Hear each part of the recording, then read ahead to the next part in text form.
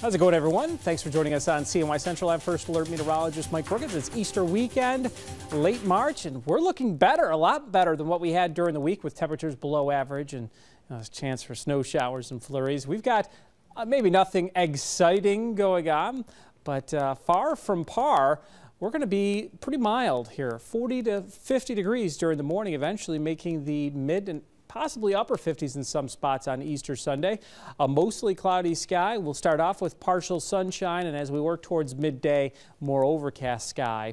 And I think it's the second half, Easter afternoon, when we start to bring in a chance for rain. So pretty quiet in the morning, bit of a brisk breeze developing. Let's review the almanac, then we'll get deeper into our 7-day forecast. That was just a little glimpse in the big holiday period. A lot of people going to Easter Sunday services or Easter egg hunts early on. 33 our temperature last night. That was above average by 3 degrees.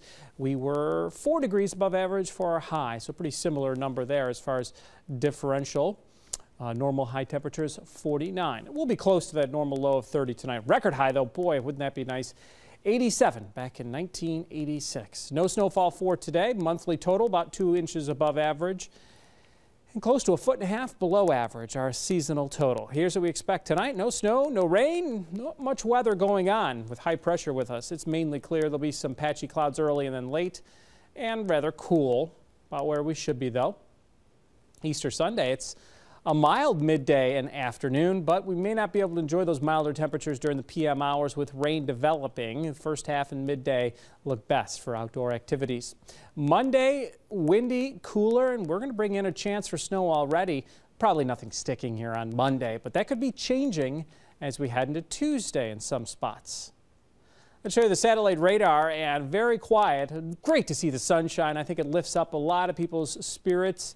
Thanks to this area of high pressure, a lot of sinking dry air. That high is going to be drifting right over us tonight. That delivers light winds and a mainly clear sky. Some of these high, thin clouds will start to drift in during the late night hours, and those are the clouds we're going to be stuck with a lot of the day come Sunday. Precipitation way out to the west in Iowa, Illinois, going down into Kentucky. That's going to be moving on in as well. So we'll probably find deteriorating conditions, I'd put it that way. Nice and clear at 2 o'clock in the morning. Then we start to get some high, thin clouds. And those clouds may make the temperature go up late at night. Partial sunshine early, then we're overcast and eventually leading to some showers. The wind also picks up. It turns breezy and mild in the afternoon and pretty rainy for the finish of the day.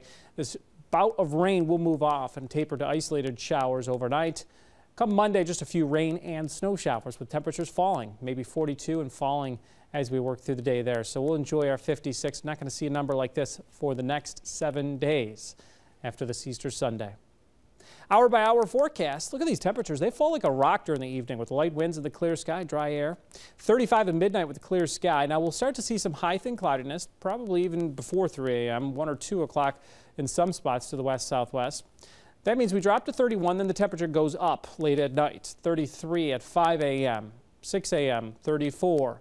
Those clouds thickening as we go through the morning. If you want to see any sun, it'll be early in the day, about the time of those Easter egg hunts. Some spots could be a little frosty early on, so you'll need a jacket. As we go into the midday, though, nice milder temperatures, getting up to 56.